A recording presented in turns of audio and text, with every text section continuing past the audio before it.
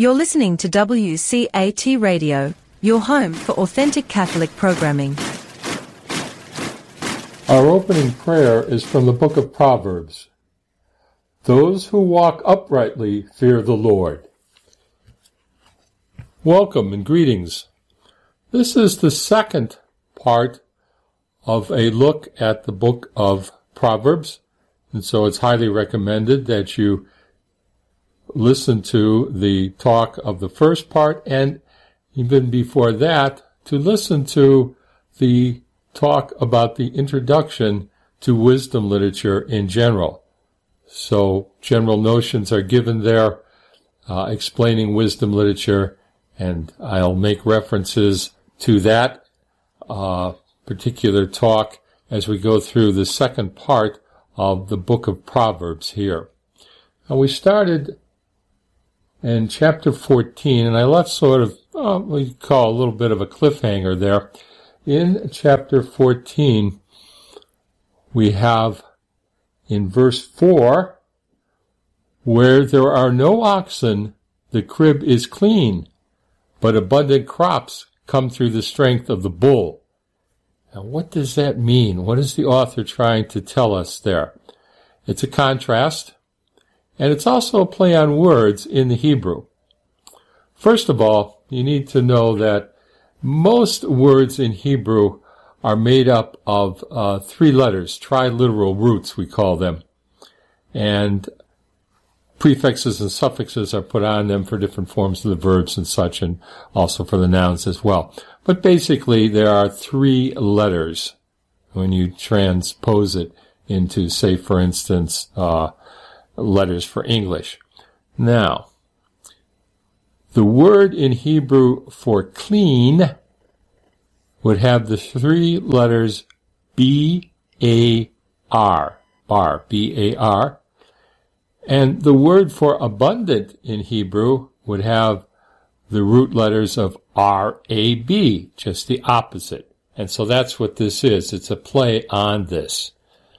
And so it's very clever. And it's a good way to remember it as well for it. So clean and abundant. Now you'll notice, if you have your text there, that they come next to each other. Where there are no oxen, the crib is clean, but abundant crops come through the strength of the bull, to repeat it there. So clean and abundant are next to each other, and they come together in a sort of juxtaposition for that. And the three letters are there, B-A-R and R-A-B, for that. So it's a clever piece of writing. Now, what does it mean, though? What is it trying to say? Okay, the crib there, as it's translated, I'm using the New American Bible translation for this, is the feeding trough for the oxen. And so a comparison is being made here. Where there are no oxen, the crib is clean because there's no food in it, and it's not being used at all. So it's clean in that sense. If you don't have work animals, you don't have to do anything to feed them or take care of them. And so your feeding trough would never be used. It would be clean. But the idea then is, if you don't have work animals and that you're not working your farm and growing crops and such, and you could be very lazy as well. But if you have work animals, you need to take good care of them so that they're healthy and able to plow the land for you. So abundant crops come from the strength of the bull, in other words, of the animal that's going to plow your field for you. And so you've got to feed it, and you've got to take care of it. And so then your feeding trough would be full for that. So that's the comparison that's made there. You need to know how to farm, how to use your equipment, to have some wisdom. But the fool doesn't have those and doesn't put forth the effort, doesn't do the work. So his crib is clean because he has no need to fill it or use it. You could say empty, but by saying clean, you've got this word that is similar to the same letters as the one for abundant. And so it makes the contrast for that, so that the word can be reversed. So the contrast is that of the opposites, the result of the fool and of the wise. And so it's reinforced by the words that are used. And so it's a clever kind of writing, and something, again, that would be easy to remember. And it's a little bit difficult for us, but you can, if you take a look at it and think of what is underneath there in the letters, and that it makes some sense. And of course, the phrase itself, the verse, makes some sense as well. So it's a clever little bit of writing. Now, moving on then, and I'm just going through certain particular verses here and there. Could do any of a number of them, and of course, in this short talk, I'm not able to go through all of them. And as I mentioned before in the previous talk, you could take any one of these and use them as a point of meditation, or, especially in a discussion group, a Bible study group perhaps, you could take any one of these just about and use them as the topic for discussion. So I'm going to pull out a few that might be representative of wisdom literature or of the book of Proverbs, some things that would be interesting perhaps, and like this one, something that isn't too clear right on the surface and needs a little bit of explanation as well. There are a lot of them, and I can't take them all, but I will take a few of them just as examples. Okay, moving along in chapter 14, in verse 24, we read, "The crown of the wise is wealth. The diadem of fools is folly." And here we have a characteristic of wisdom literature, the connection between wisdom and wealth. We've got to be careful with this. It's not just simply the profit motive, do what you can to get ahead for yourself. But wisdom and wealth were related. And I said in a previous talk, Solomon is the example for that, who was both wise and wealthy. And the idea is they saw a connection between these two, that if someone was were wise, they would be able to accumulate a certain amount of wealth. They would be prosperous. They'd be able to take care of themselves, take care of their family, provide for themselves. And if somebody did have a certain amount of wealth, it was probably a good indication that they were wise, because the assumption would be that they've gotten that wealth without stealing it or some other kinds of ill-gotten gain for it. And so the two were put together. Now we've got to be careful with that too. Again, as I said, it's not just simply the profit motive or that. And so they would always note too that if you had wealth, you were to use it for the good of others and not just hoard it for yourself. But here we have the crown of the wise is wealth. So if you have a certain amount of wisdom, you can use it to become wealthy. And the diadem or the crown of fools is that of folly. So that's all that they get for it. And remember too, the wealthy must also be generous. In verse 35, still in chapter 14, we read, "The king favors the skillful servant, but the shameless one incurs his wrath." You might see some of this in the Gospels then, in this particular verse. For instance, our Lord's parable about the master who entrusts his clients, his servants, if you will, with with talents before he goes on a long journey. And then he settles accounts with them upon his return. And of course, the one doubles, and the other one doesn't get quite as much to begin with, but also doubles that. But the lazy servant does nothing, but buries his master's money. So the king favors the skillful servant, but the shameless one incurs his wrath. And that's what happens in the story for this. And so our Lord would have known of this story, and similar ones were used by the rabbis as examples. And Jesus takes this story and tells it himself in his own version and in his own way. Going on to chapter 15 now, in the book of Proverbs, in verses 16 and 17, we have a series of better sayings. And this we'll find throughout the wisdom literature, and especially throughout Proverbs. Something is better than something else. Because oftentimes in life, the choices are not simply between good and bad, good and evil, right and wrong. Sometimes the choices are what's good, but what could be better? And call us to do something better. So, There are a series of these in verse 16 of chapter 15. Better a little with fear of the Lord than a great fortune with anxiety. Verse 17, better a dish of herbs where there is love than a fatted ox and hatred with it. Okay, these are some, they're kind of clear for that, but they make us think a little bit. Also, too, in chapter 16, in verse 19, it is better to be humble with the poor than to share plunder with the proud. How much better to get wisdom than gold? To get understanding is preferable to silver. All these from chapter 16. Statements to think about. You could take one a day and ponder on it.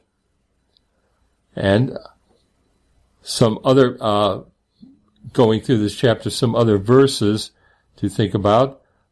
In verse chapter 15, verse 20, a wise son gives joy to his father, but a fool despises his mother. Also in chapter 15, verse 22, plans fail when there is no counsel, but they succeed when advisers are many. Do you think so? We have another saying outside the Bible, an old saying, too many cooks spoil the broth. This would seem to be the opposite of that. What do you think? Again, life is not so simple. The choices are not so clear. Sometimes one thing is better than another. Sometimes something is not really a choice between good or evil, but what choices are you going to make? What are you going to do? Chapter 16, again, all one's ways are pure in one's own eyes, but the measure of motives is the Lord. Perverse speech sows discord, and tale-bearing separates bosom friends. The way gossip and speaking behind someone's back can hurt them and can hurt a friendship. In chapter 17, we've got yet another comparison. A better saying. Better a dry crust with quiet than a house full of feasting with strife. True enough, but something to think about. And interesting, in chapter 17, verse 5, whoever mocks the poor reviles their maker. Whoever rejoices in their misfortune will not go unpunished. Even in a non-biblical literature, ancient literature, we have examples of this, where one text speaks about don't tease someone who is handicapped because God made them.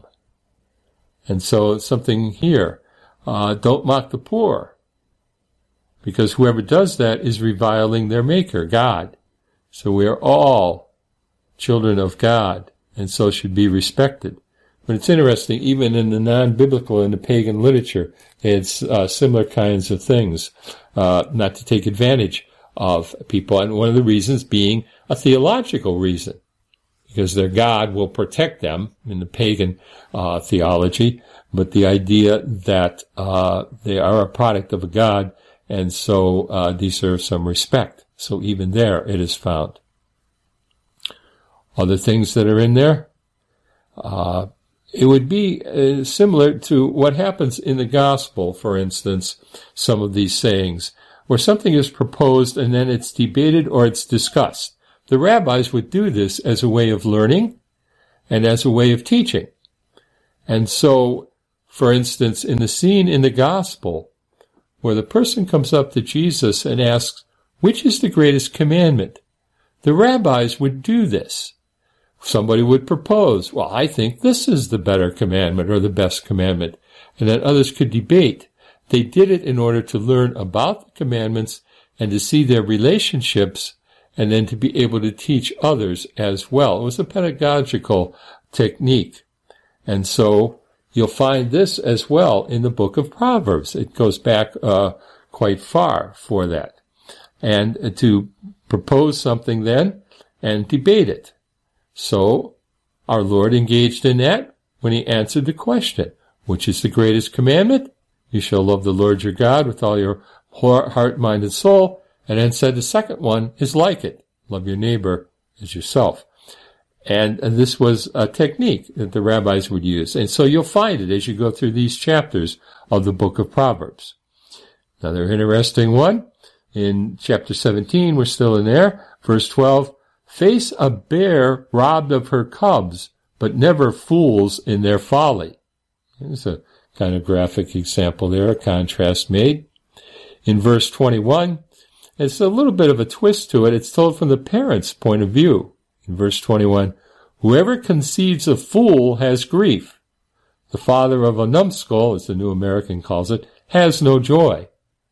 And so, from the parent's point of view, about their children.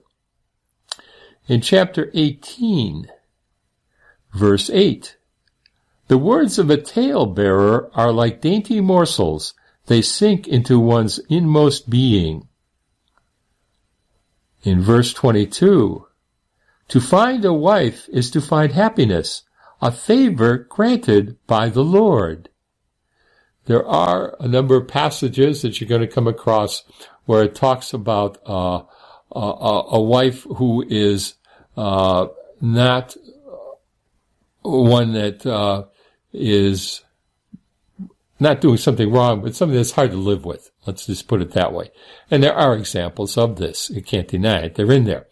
But remember, too, it cuts both ways. And so a husband can be hard to live with as well. But here we find that just the opposite.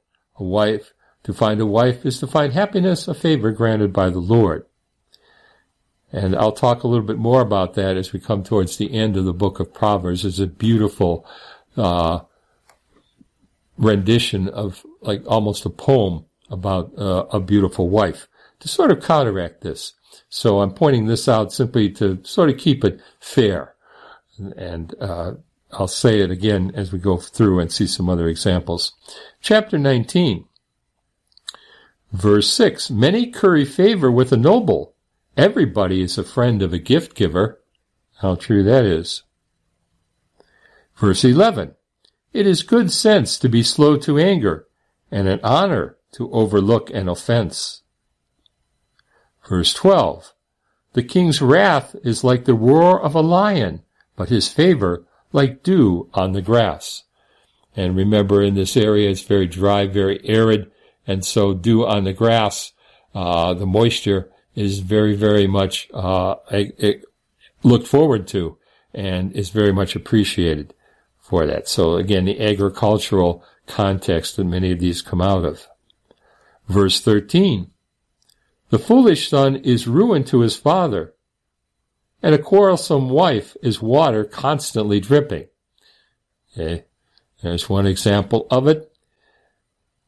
Verse 14, home and possessions are an inheritance from parents, but a prudent wife is from the Lord. So to counteract that, for that. So you'll see a balance there for it, as some of them will stick out more than others. And remember, it goes both ways for the husband as well. Verse 17, whoever cares for the poor lends to the Lord, who will pay back the sum in full. When you did it for one of the least of my brothers, you did it for me, as our Lord said. An echo of that here. Verse 21, many are the plans of the human heart, but it is the decision of the Lord that endures. As a spiritual writer once said, man proposes, God disposes. Now, in verse 27, my son, stop attending to correction. Start straying from words of knowledge. It's a little bit of a reverse psychology here. It would shake you up a little bit. You're going along with all these things to do, and all of a sudden you hear the opposite. It's to get you to stop for a moment. Maybe break the monotony a little, if you will, for it. It's kind of interesting there. Let's go on to chapter 21. Verse 13. Those who shut their ears to the cry of the poor will themselves call out and not be answered. Okay. Do unto others as you would have them do unto you. The golden rule. Verse 23. Those who guard mouth and tongue guard themselves from trouble. Now into chapter 22. A good name is a good name is more desirable than great riches, and high esteem than gold and silver. So again, the wealth, but there are things that are more important than wealth. Verse 2, rich and poor have a common bond. The Lord is the maker of them all. We just heard beforehand with that. Don't despise the poor, because the Lord is their maker and has all, rich and poor, in his providence. In verse 20, have I not written for you 30 sayings containing counsels and knowledge? In verse 21, to teach you truly how to give a dependable report to the one who sends you. I mentioned earlier in one of the other talks, one of the goals or the objectives of wisdom was to be able to instruct people who would be diplomats. When they went to foreign countries that had different laws and were dealing with people in matters where a law wasn't there to be able to guide or direct them. And so what was the prudent thing to do? The tactfulness, the diplomacy that would be needed, where there wasn't a firm law saying you do this or don't do that, where there was give and take and compromise and such, especially when different countries had vastly different law codes for them. And so the idea being that wisdom helps you to find out how to do this. And so this is an echo of that. So the 30 sayings, different things of counsels and knowledge, not commandments, but advice. How to do things in different situations. Not all of them are clear commands, like the 10 Commandments or that. And so that you would be able to give a dependable report to the one who sends you. That would be to report back to the king. If you were an ambassador and you had to report back of what you had done and said and what you saw, observed in the country that you were at, to be able to do that. So you need a certain amount of skill for the diplomacy for that. So here's an example of that. That is part of it's part of the tradition of wisdom, and it crops up now and again. So as you see these as you go through, that's what the background is for them. In verse 24 of chapter 22, do not be friendly with hotheads or associate with the wrathful. Especially in the wisdom literature of the Egyptians, they talked about the silent one, the one who was in control, had his emotions or her emotions within boundaries, were able to control him or herself. And so the opposite was the hot one or the silent one. And some of this creeps into the biblical literature, and here's one of this. Don't be friendly with hotheads. The hot one is the one who's out of control, cannot control their emotions. Another characteristic of the wisdom literature is that wisdom is found in a number of different places and in a number of different ways. I mentioned this in the first talk about the notion of wisdom in general. And so a craftsman has a certain amount of wisdom because they have a trade that they can do things. They know how to make things, like a carpenter or a mason or that. And so the skilled craftsman for this. So that has a value, and that's a gift from God. And so in chapter 22, verse 29, do you see those skilled at their work? They will stand in the presence of kings, but not in the presence of the obscure. There's a value to this. In chapter 23, in verse 10, it speaks about, do not remove the ancient landmark, nor invade the fields of the fatherless. What's going on there? In verse 11, for their Redeemer is strong, and he will defend their cause against you. The boundaries are the land boundaries, and the idea being, and there's an agricultural context here, which is found often in the wisdom literature and in the Proverbs.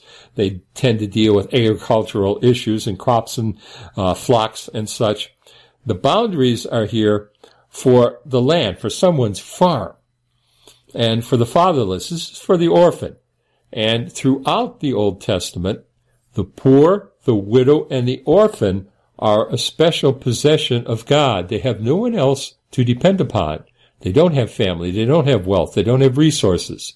And so they look especially to God, and He, in turn, especially cares for them. He is their Redeemer. Okay, he's usually, the Redeemer was a member of the family who watched out for other members of the family, but they don't have family if they're an orphan or a widow for that. So He is their Redeemer.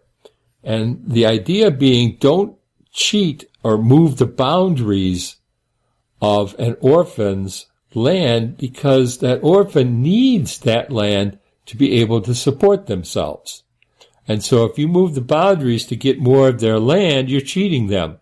And it could have disastrous results, especially in a very arid country where you're sort of living on the edge as far as survival for many of these people. And so they need a very good crop, and they need all of the area they can farm for their survival. And if you steal some of their land, you're stealing some of their ability to cultivate their crops. And it could cause them to starve. And so the importance of that, we don't think of that. We've got to sort of shift gears here a little bit, because we think of so much that, we've got an abundance of food. Not everywhere in the world, certainly within most of our own country, and we're not actually doing the actual planting and growing of our own food. So we've got to be sensitive to this, of what's going on, the agricultural context. Now, in chapter 23, verses 13 and 14, we've got a problem. Do not withhold discipline from youths. If you beat them with the rod, they will not die. Beat them with the rod, and you will save them from Sheol. Sheol is a place of darkness, place after you die. It's kind of a nebulous idea. It develops more and more as the time goes on within the era of the Old Testament and such. And of course, coming into the Christian area, we think of heaven and hell. But Sheol here is this sort of nebulous place that you go to when you die, and it's not a very good place for it. But the problem is, of course, you don't beat children. And of course, we would not agree with this today. So you are going to find some time-conditioned verses within this. It's true of all the Old Testament, all the violence that's in there and such. You've got to, you can't just forget about it. You can't ignore it. You got to deal with it. And here is one of these examples. Now, an interesting thing is starting in verse 29. Here is an excellent description of drunkenness. We read, who scream, who shout, who have strife, who have anxiety, who have wounds for nothing, who have bleary eyes, whoever linger long over wine, whoever go around quaffing wine.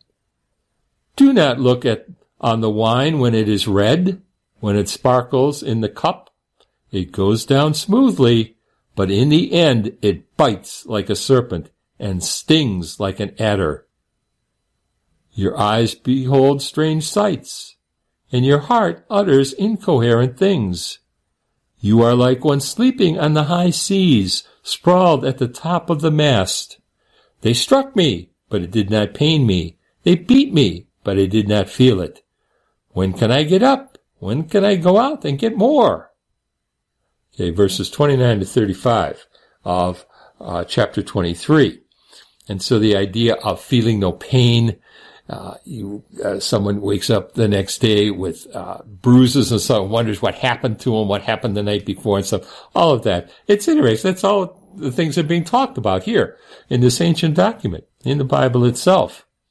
And to be careful for that. You behold strange sights. You say incoherent things that you are sorry for, perhaps the next day and such. And like one sleeping on the high seas. If you've ever been in a boat, and even if not, you can imagine in a storm and such, you want to get down lower because the boat rocks at a lesser angle the closer it is down by the surface. If it's up at the top of the mast and it's rocking back and forth, the arc is so much wider, so many more degrees. And so that's the idea of this, that it would be like when you are intoxicated. It's like being sleeping on the high seas, sprawled at the top of the mast, where the arc is the greatest as the boat is rocking back and forth. So that's the image that's there. You have to use your imagination a little bit, but you see what it is. And an interesting description, very true to life. And it doesn't take much. You don't have to experience it to realize what's being said here. Chapter 25, in verse 6 and 7. Claim no honor in the king's presence, nor occupy the place of superiors, for it is better to be told, come up closer, than to be humbled before the prince. And of course, our Lord speaks of this. When you are invited to a banquet, don't take the highest place. Someone greater may come, and you have to move down and down and down until you're in the last place. So very similar to our Lord's words in the gospel. In verse 17 of chapter 25, let your foot be seldom in your neighbor's house, lest they have their fill of you and hate you. Don't overstay your welcome. Very good practical advice. Now in chapter 25, in verse 24, you'll notice it's a repeat of what's in chapter 21 at verse 9. It's simply because they come from two different collections, and this is seen a few times. Chapter 26, verse 22, repeats chapter 18, verse 8. Again, there's two collections that were put together here in the final redacting of the book. It's no problem. There was no problem for them. There's no problem for us as well. It just simply is a repetition. In chapter 26, you will find very strong words against the fool. And again, it's done for the sake of example, to make very clear what the teaching is. But we also have a little bit of a conundrum, maybe perhaps, in chapter 26, verses 4 and 5. We read, do not answer fools according to their folly, lest you too become like them. And then in the next verse, answer fools according to their folly, lest they become wise in their own eyes. What's going on there? It seems a contradiction. It's again saying that things are not always so simple. In the first section of this, verse 4, do not answer fools according to their folly, lest you too become like them. Don't stoop to their level. It's very clear. But what about that next verse? Answer fools according to their folly, lest they become wise in their own eyes. Sometimes the only way you can answer is to ridicule, in a sense, to get through to someone, because otherwise they'll think they're right. You've got to show them the ridiculousness of their situation. It has to be done in charity, but still, sometimes you've got to be very direct and very strong. And so, the contrasting two verses there, and how to deal with fools. And again, the idea of a fool, it's very much a very clear delineation for the sake of clear example. They realized we're a mixture of both. We do foolish things, we do wise things. Verse 17 of chapter 26. Whoever meddles in the quarrel of another is one who grabs a passing dog by the ears. We have our own saying, let sleeping dogs lie. The same kind of an idea. Verse 18 is very interesting. The damage that we can do without realizing it, or without considering the consequences of one's actions. Verse 18. Like a crazed archer scattering firebrands and deadly arrows, verse 19, Such are those who deceive their neighbor and then say, I was only joking. So words have consequences. And sometimes we don't even realize how much words can hurt. And just to say, well, I was only joking, still, the hurt might still be there. And it's like an archer scattering firebrands. In other words, fire-tipped arrows that are going to start a huge fire someplace. Chapter 27, verse 4. Anger is cruel, and wrath overwhelming. But before jealousy, who can stand? Something to think about there. Verse 5. Better is an open rebuke than a love that remains hidden. Is it so? Do you think so? Is it always that way? Maybe, maybe not. Something again to think about. Now, verse 10 needs a little explanation. Do not give up your own friend and your father's friend. Do not resort to the house of your kindred when trouble strikes. Better a neighbor near than kin far away. What's going on there? All right. It's on two levels. It's a metaphor. Don't give up your own friend or your father's friend. So you rely upon your friends, you rely upon your family, and the friends of your family, so your other relatives and such. So your friend, your father's friend, other relatives, friends of your family, and such. You rely upon them. Do not resort to the house of your kindred when trouble strikes. What's going on there? Better a neighbor near than kin far away. So your relatives and your friends sometimes are not near physically. They don't live near you. And so if some danger comes up, there's some crisis or that, they may not be available. They just might not be there or be able to get there in time. So it's better to have a neighbor who's near and can help you out right away. They help you put a fire out at your house or something like that. Than kin, family or that, who are far away. All right. But also, on another level, better a neighbor that's near in the sense of close to you, in the sense of emotionally, or that is close to you in the sense of cares for you, than kin that might be very aloof or very distant or cold towards you. So it's not just a physical nearness, but also an emotional one or a psychological one. It's talking about both of them and making the comparisons.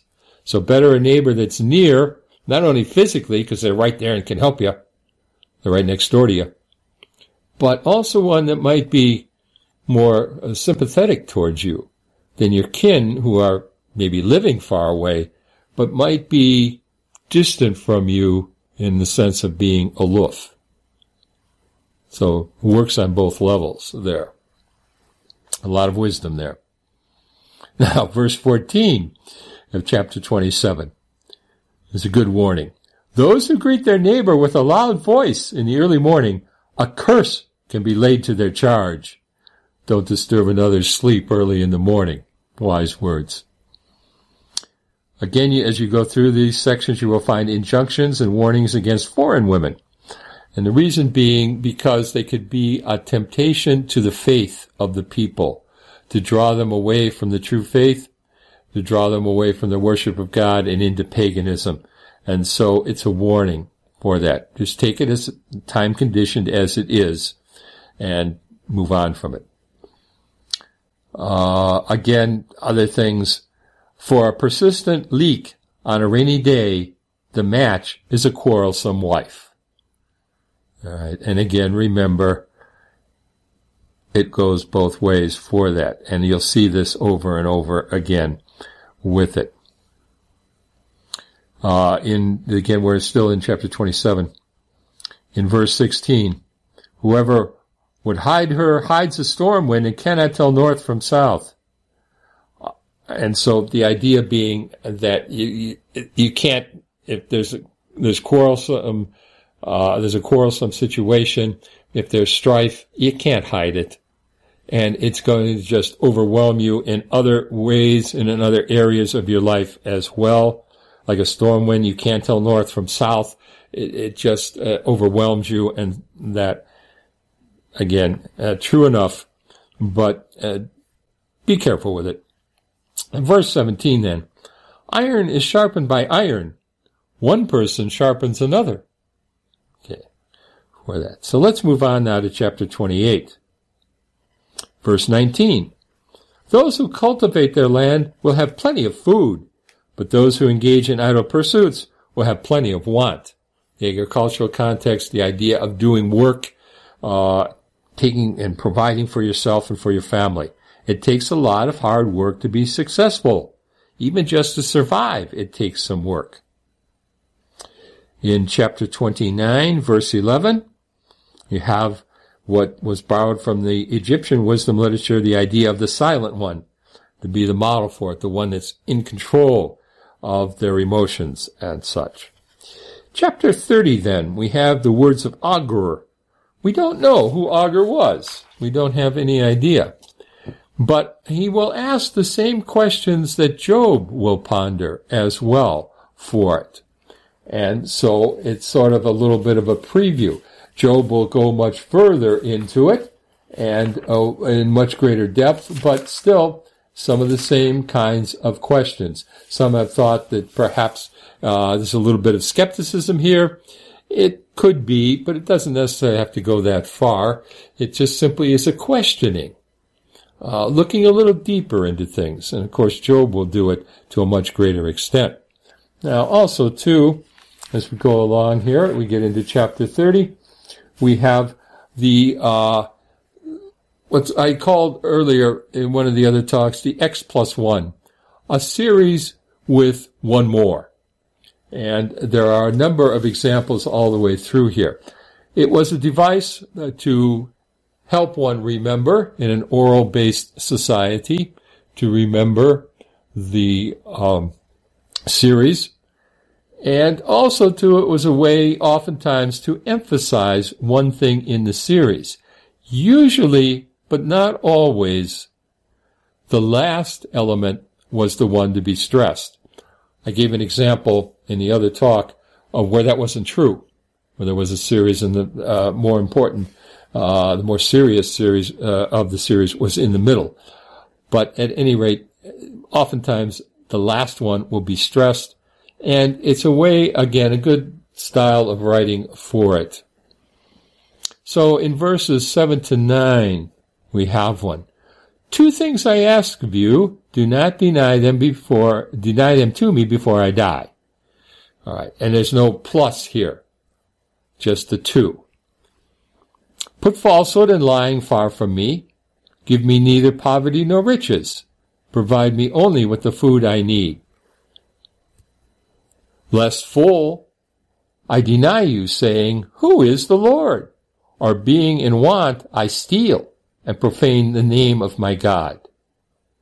So the idea of the golden mean, just enough, nothing to extremes, of wealth or of poverty. Because if you have too much wealth, it can make you arrogant and make you forgetful of God. And poverty can lead you to bitterness and greed and ambition and jealousy and a life of crime. So the idea of that. So there's no +1 here. There's just the 2 things on that for it. Give me just these 2 things.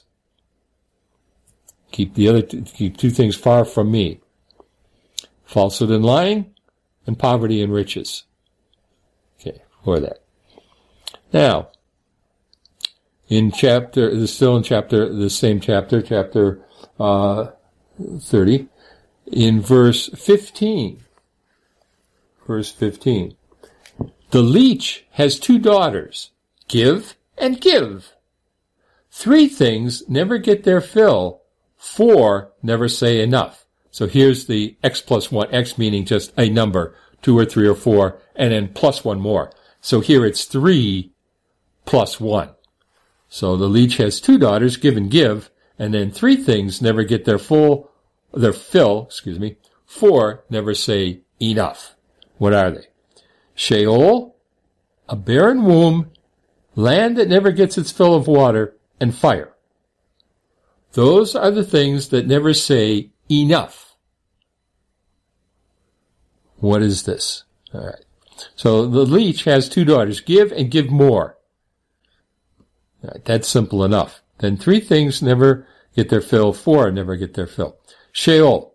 That's, of course, as we saw, the abode of the dead. It's never filled. All right. People will continue to die. A barren womb also does not say enough. It never is filled with a child.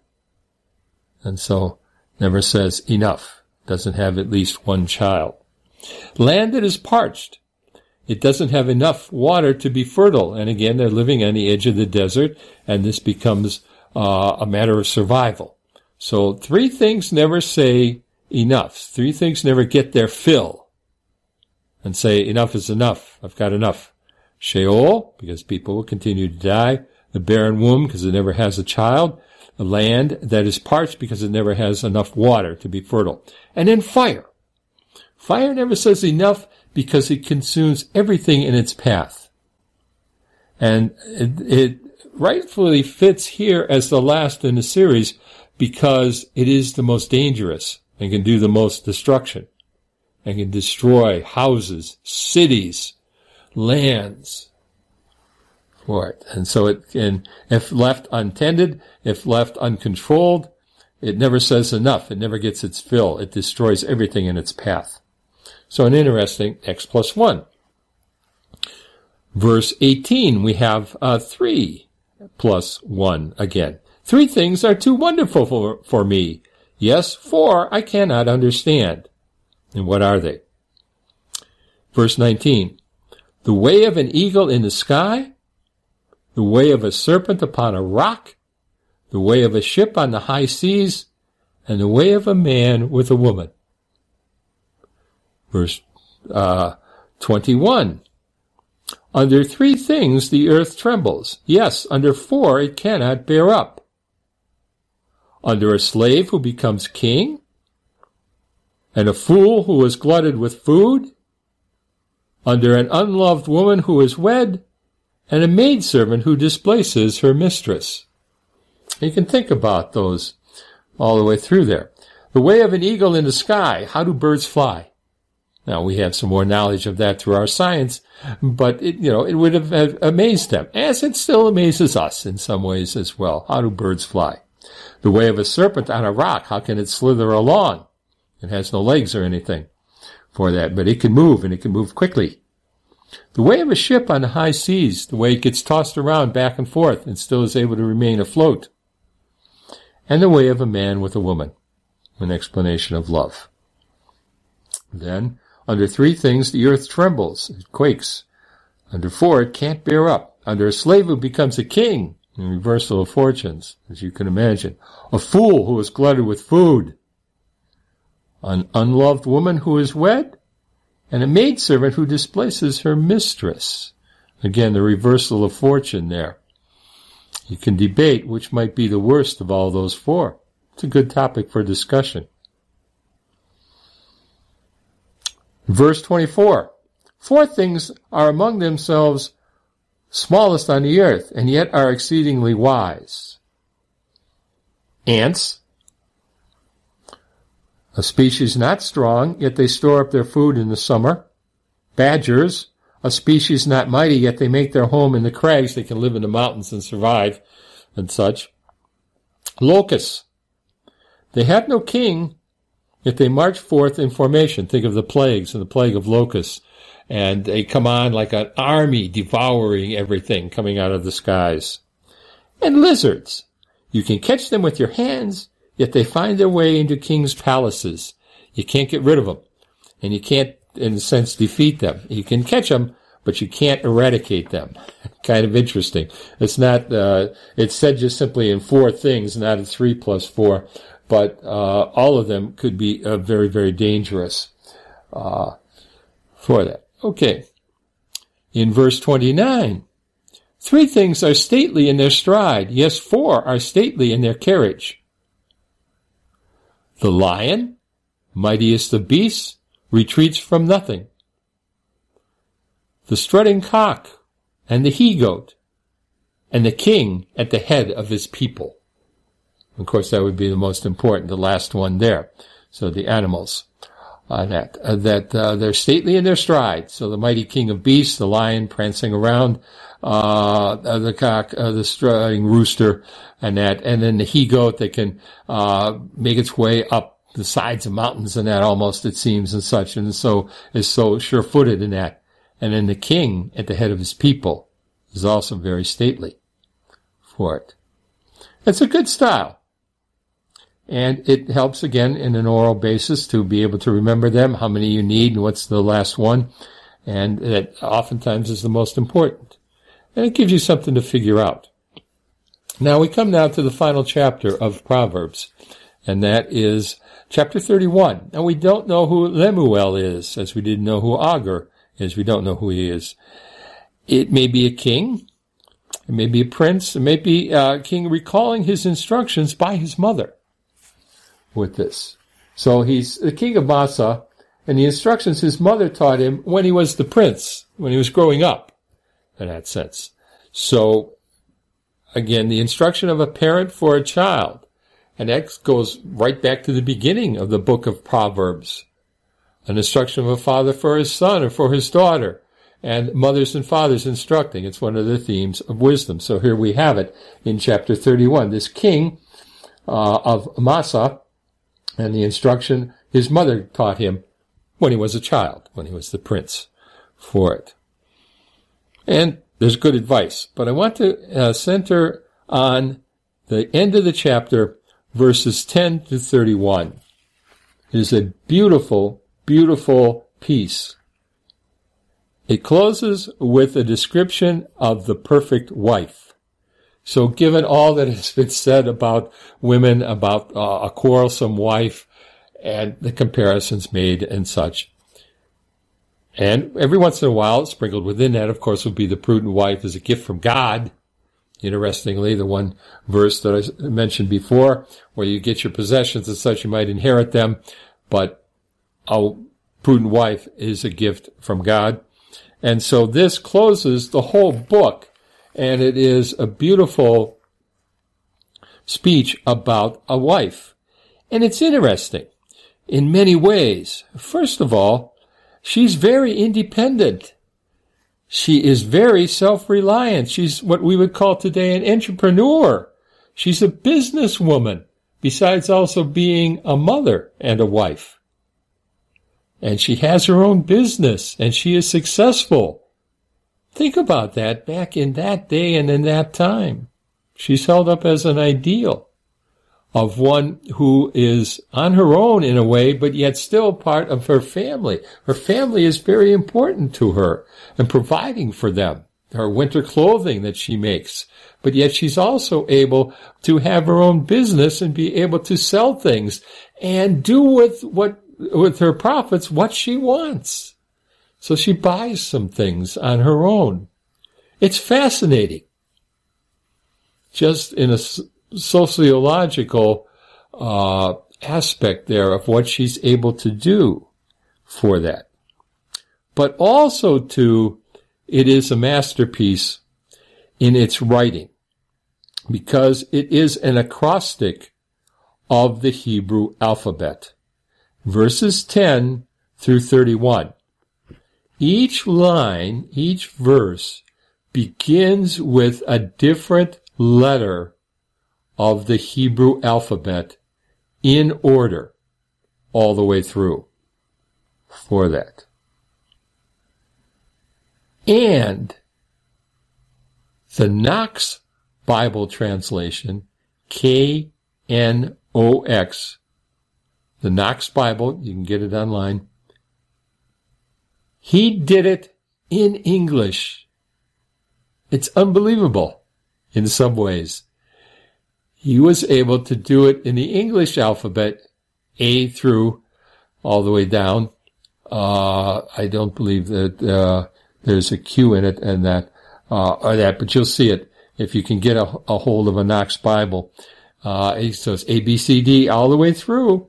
Each line in successive order. He did it in the English translation.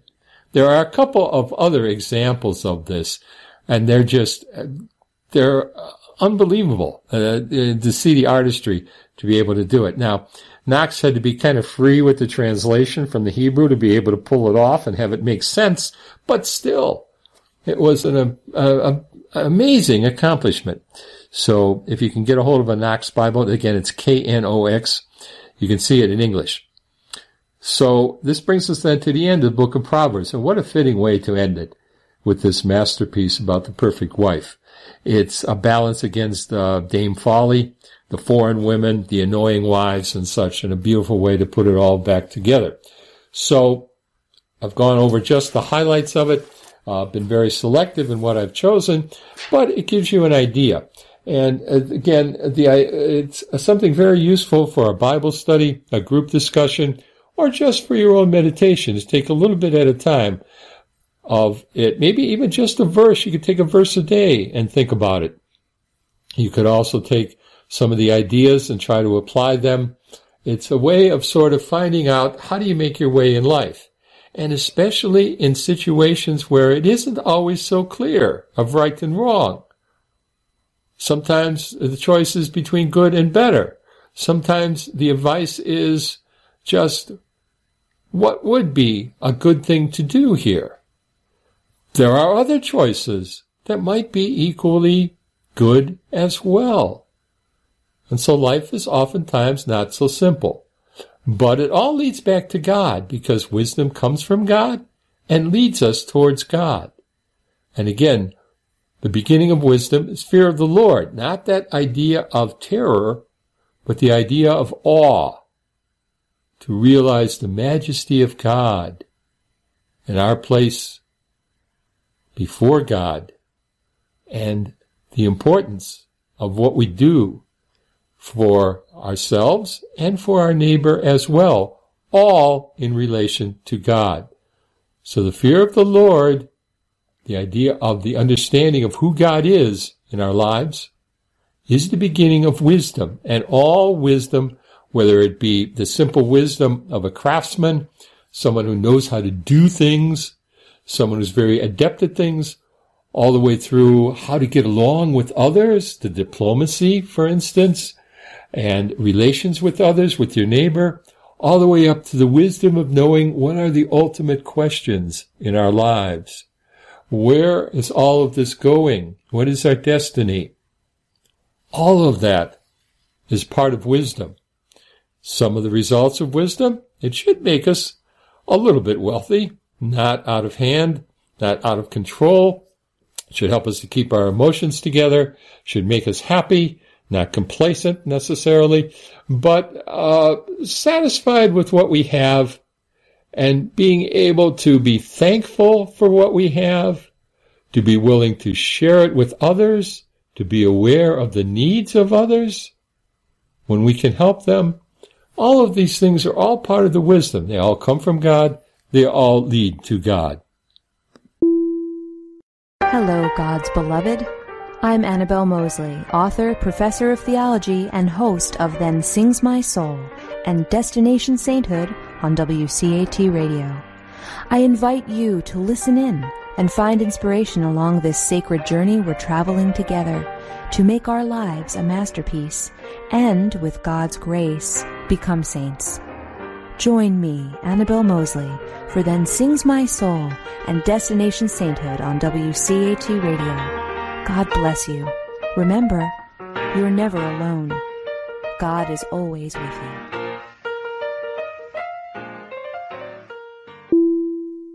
Thank you for listening to a production of WCAT Radio. Please join us in our mission of evangelization. And don't forget, love lifts up when knowledge takes flight.